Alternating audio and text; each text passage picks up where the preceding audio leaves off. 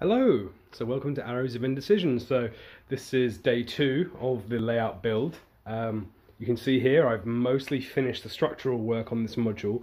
There is this fascia and this lid here are just attached to give an idea of what it will look like. But this is the right hand board, so there'll be a left hand board over here, and as you can see this is the station throat. Underneath I've got my viaduct now, which has got the various supports screwed in. So I've used small screws here and here, and these are going to be permanently fixed, these two here. But underneath I've drilled pilot holes. I don't think you can see pilot holes just there, so you can see from underneath I'll be able to screw this in, and if I need to remove it I can just undo those screws, but hopefully with all these holes in place I won't need to do that. I've added locating blocks on this side because the laser cut baseboard I'm using, you see this is the thickness of the side, and this is where this rests, so there would be no way for me to screw this in. So actually I'm going to be screwing it in that way into this block here, and I've got another one at the back.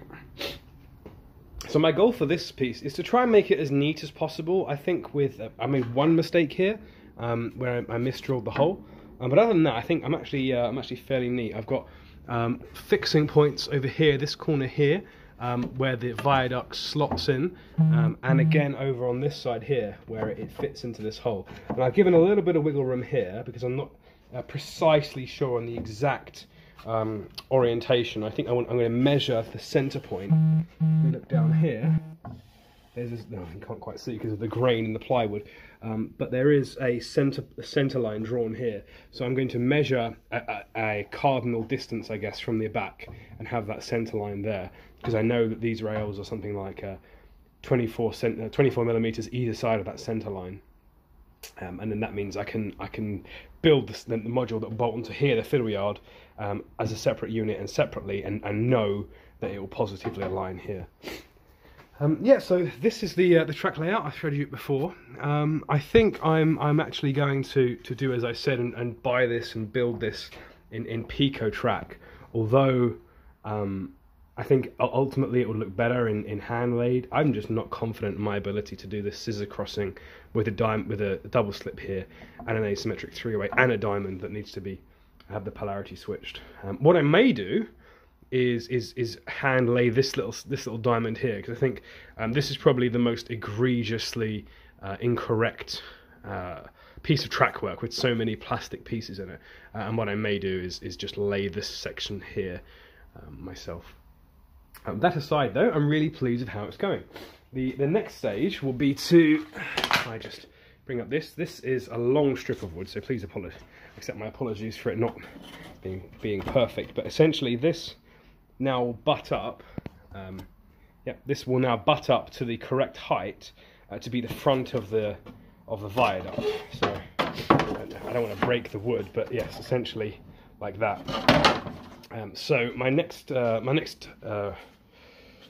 piece of work is going to be to draw out the fronts of the viaduct and have that pinned to here. I'm going to need a little peg here to support this corner, and essentially I'm going to have an open arch here and an open arch here, and this is going to be a closed arch, and this will be a closed arch. This will be closed off, and there'll be a big building here, so this will be closed off as well. My idea is that there'll be a big building here to cover this exit. I mean, obviously, if you come right round, if you think the building is going to come up in this corner here, if you come around to 45 degrees or so, you're going to be able to see it, but I can't stop everything. And this is going to be probably there's a thing in Waterloo where there's a spur like this that just randomly seems to come off of the main line, and obviously it's much larger in Waterloo. But I'm pretty sure it's a signal box, an area for a signal box or a wagon hoist or something.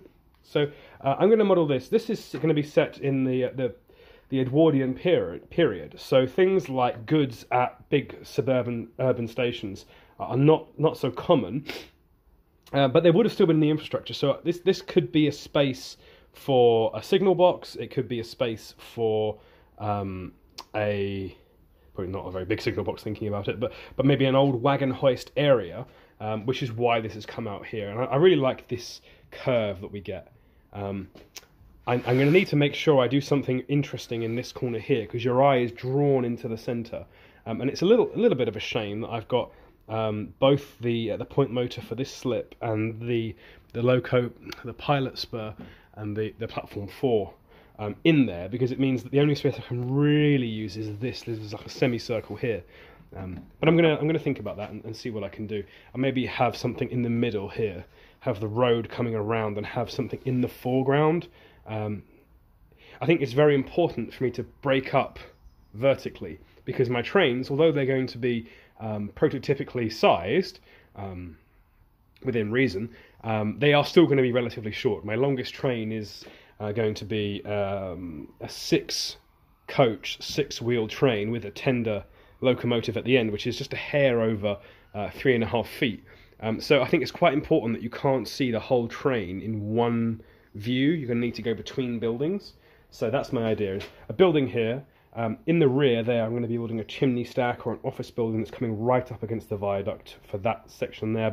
But maybe something in the front might be worthwhile, so you can get diagonal views. Maybe something even like here, so when you were to look, this side of that would be blocked. But yes, anyway, exciting times. That's it for now. See you next time.